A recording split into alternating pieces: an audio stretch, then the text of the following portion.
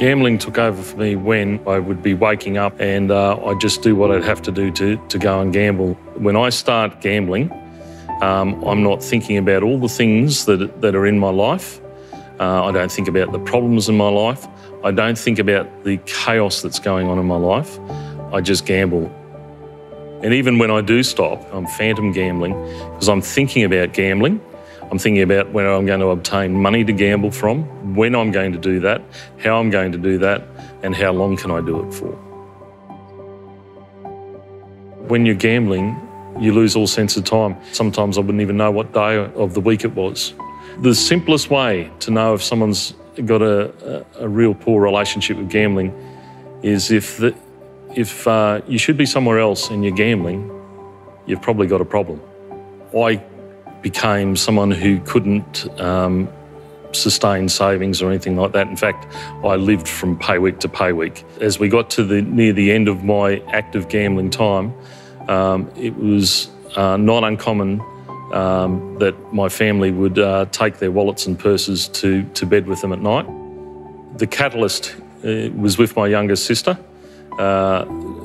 She started a brand new job and found out that, again, that I'd been taking money from her. She spoke to the members of the family, and when she came home that night, she looked me in the eye and said, "We love you enough to no longer have you in our lives." The amount of energy, the amount of lies, the amount of manipulation that I was doing around me became too much. I had too many balls in the air juggling at any one time, and it's tiring to keep that. I was just tired from the life of being that out-of-control gambler. I was able to find help through the Salvation Army, and it was the treating doctor there who said to me, "You're not greedy, you're not weak, you're not evil, you're actually unwell." And that was the first time someone had actually said that I was unwell and that I suffered an illness which manifests itself in gambling. And so I haven't gambled in any form since that day. So it's now over 20 years for me since I've had a bet on any form of gambling.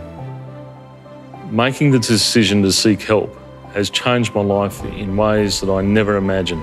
I still get active help even today on a weekly basis, and I have a great group of friends that will always check in with me. I would like gamblers to understand that there are avenues for help today like never before. It could be that you've just had a bad week. Your gambling could have just escalated in a week or two and you need some help. There is hope out there today. There are options, there are avenues, there are multiple avenues. There's not just one way. But seek help, because to not seek help is to suffer.